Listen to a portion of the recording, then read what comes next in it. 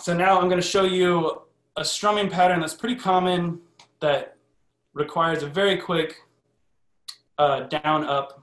We're going to do a lot of this during this class. It requires a lot of down-up movement to play it. It sounds like this. So you probably heard it, like on especially on acoustic songs. They kind of, each chord change has this little da-da-dun.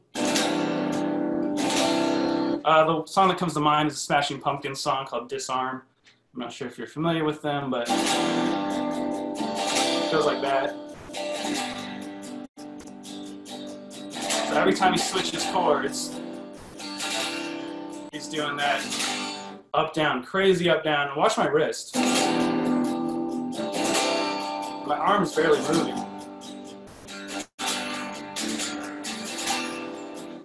So we're just going to work on that with muted strings, but that is one example.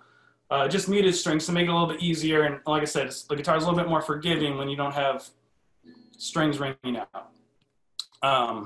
Check the Q&A real quick. Okay, so let's just do that real quick. So it's just a real quick down, up, down. That's all it is. But it's so fast, it requires that wrist, and it requires up strums and down strums. It couldn't be, it could, but it sounds stiff, right?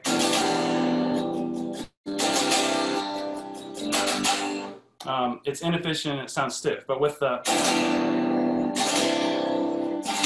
it's got more elegance to it, and it sounds on the beat, and it sounds good. If you want to try this with a chord, go for it. Just any chord that uses all the strings,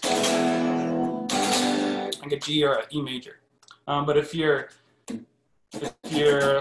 having trouble making chords, or if the strumming, I would suggest it's the muted strings. Just kind of eliminate the left hand altogether and just focus on your right hand. So that's what we're working on.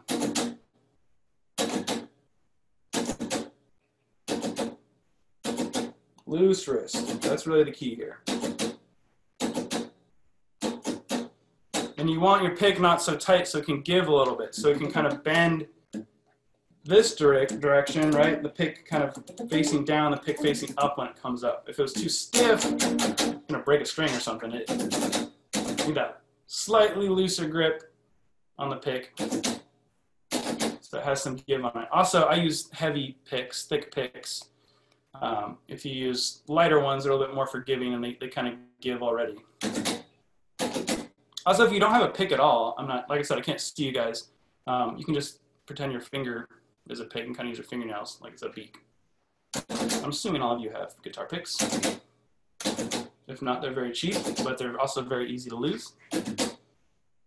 So I would suggest get a lot of them. Okay, cool.